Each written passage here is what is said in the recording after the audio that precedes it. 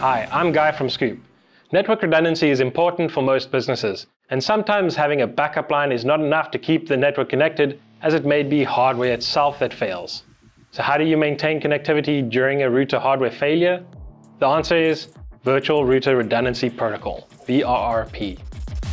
This protocol allows you to have two routers configured with similar settings, in which case the secondary router can take over when the primary router fails.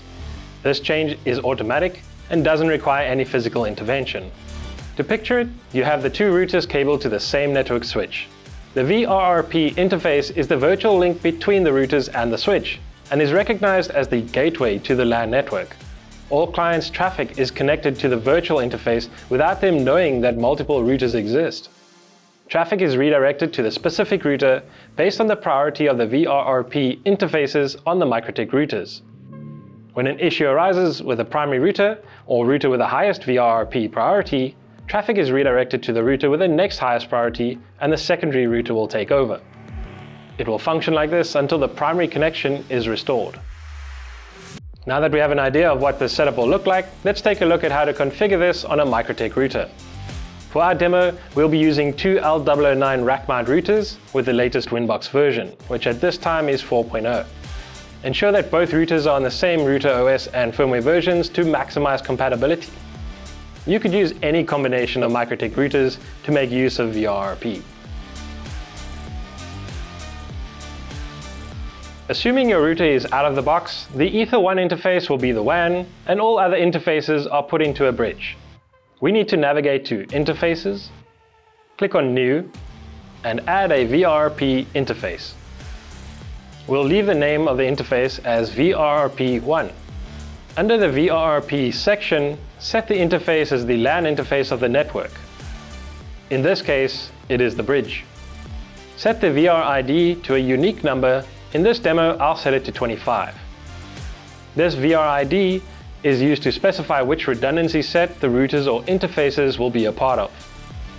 Next to set is the priority.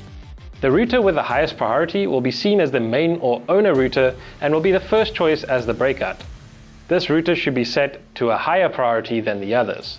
In this case, we'll leave it set to 100. Now we need to assign an IP to the VRRP interface. Navigate to IP, Addresses, and add one.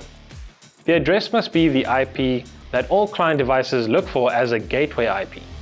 In our example, this will be 192.168.88.1/24, and the interface must be the VRRP1 interface that we just created. Change the IP address of the bridge interface to an IP within the same subnet of the VRRP1 IP. We will set this to 192.168.88.10/24. That is all we need for router 1. The configuration on the second router is the same as that of the first, but with some minor but important changes. Navigate to Interfaces, then add a new VRRP interface. On the General tab, name it VRRP2.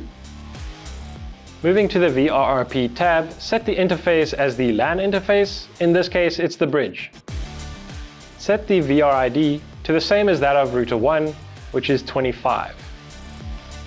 Set the priority to something lower than the priority of router 1, and we'll set it to 90. If there are any subsequent routers, we'll configure them with a lower priority. This allows us to know what the sequence will be in the event of router failures. Now we assign an IP to this VRRP2 and have it mirror router 1, 192.168.88.1/24. The bridge or LAN interface now needs to have an IP that is the same subnet but different to the bridge on router 1. We will set this to 192.168.88.20/24. To test the configuration, we connected both L009 routers to our network to get a WAN IP. We then connected to a switch via the Ether 8 ports of both routers.